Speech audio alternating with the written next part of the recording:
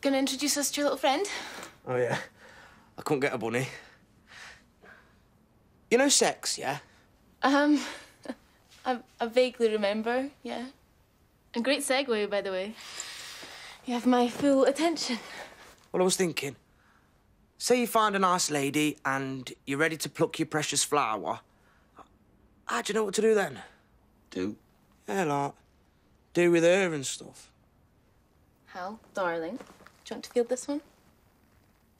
Tom, surely McNair talked to you about...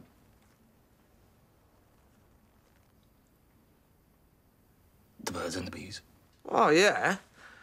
Like living rough, I reckon I got to know every type of bird in Britain. And McNair taught me how to steal honey from a hive without getting stung or out. May I be excused? Absolutely not. He's 21. I assumed there was a grasp of the fundamentals.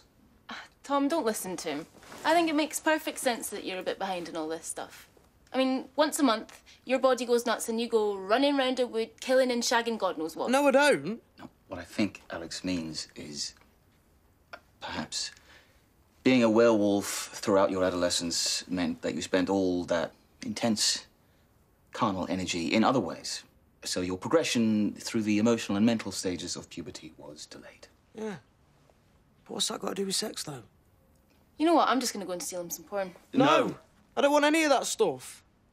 Them girls might be mothers one day. Quite right, Tom.